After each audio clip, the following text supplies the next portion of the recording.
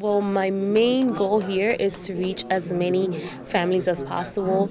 Christmas is coming early for some parents at PS 85 who may be at the end of their rope when it comes to accessing resources for themselves or their children. This new Watson app created by the student tech wizards from Fordham was unveiled at the university, and its main feature, it can link them directly to social and health services right in their neighborhood. Everything in the app is within our area code. So whether I'm sending them to a shelter, a food pantry, a clinic, everything that I will be able to provide them with is arm's distance from their house and walking distance. With just a click, the app can tell you the point person at an agency or organization, the best after-school program located right around the corner, and housing too. All information Anna Poulakis and her team work months to provide. People can access this now the way it's designed because you need a username and password, so it's still in the processing phase, I would say. But we're hoping that it would become an app, and then parents would be able, or anyone would be able to put it on their iPhone and use it like a regular app,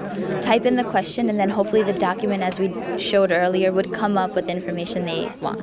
Also mixing technology with compassion, Runen Chin, a graduate student majoring in business analytics, and Alon Yoeli, a junior majoring in mathematics, computer science, and Italian studies. As somebody from California, I actually had no idea how it was for students, so for young students in the Bronx. So it was definitely interesting.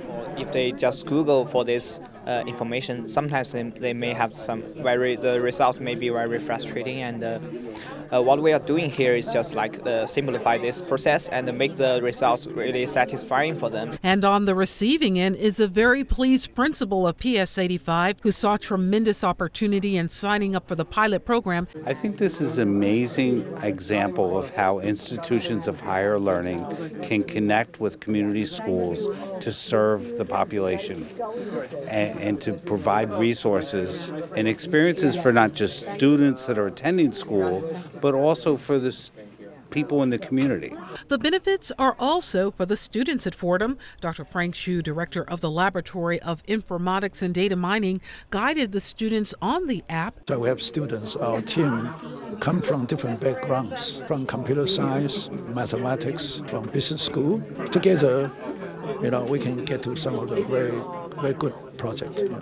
Also guiding the project meant to strengthen the educational success of kids, it's Dr. Anita Vasquez Battisti, Associate Dean of the Graduate School of Education. We've always been very strong with the academic approach, but now it's more. It's social services, it's mental health, and we're dealing with the whole child, the whole family, the entire community. It's been from the beginning, when we started out just as a small seed, to see now that we planted it, it's grown into such a beautiful project to be able to assist our families in the community at PS 85. Take a look right here. This is the homepage for PS 85. If all goes as planned, parents will soon have a whole list of resources available from child rearing and more.